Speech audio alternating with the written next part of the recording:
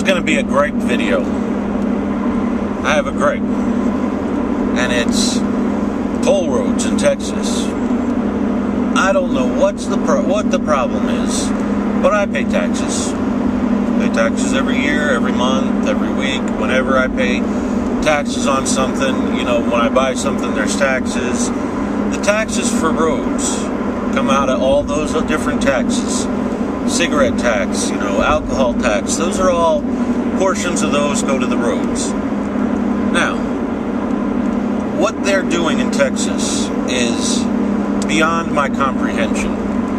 What they're adding portions, you know, a couple of miles here, or an extra lane, or an HOV lane, or they're restriping existing highways, and they're making it a toll road. Now, I don't know about everybody else, but I avoid toll roads. One of the highways that I take every day to go to work, and I travel 30 miles to work each direction. Just was listening to the radio a couple of minutes ago, and they're talking about extending the highway a couple of miles south from where I get on it.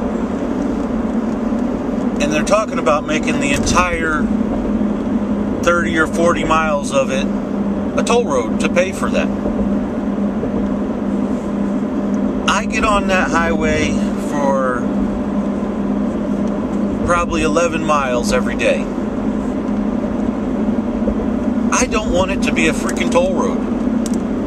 I'm going to have to go and find out how to fight this damn toll road.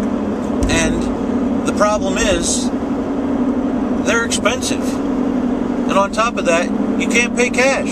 You've got to go and sign up with a credit card and get a toll tag. It's just become ridiculous. It's almost, and now I listen to Alex Jones, and he swears it's a way to track you. And if you think about it, they could track you easily. They could look at your toll receipts, your toll tag receipts, and, well, it's not a receipt, it's an electronic RFID tracker that you have to have in your car when it's a little sticker that goes on your window, so they could possibly track you even when you're not on toll roads real easily. So now my question is, what the hell am I supposed to do? I'm supposed to add an extra couple miles on surface roads and add 15 or 20 minutes to my drive because they're going to make this a toll road?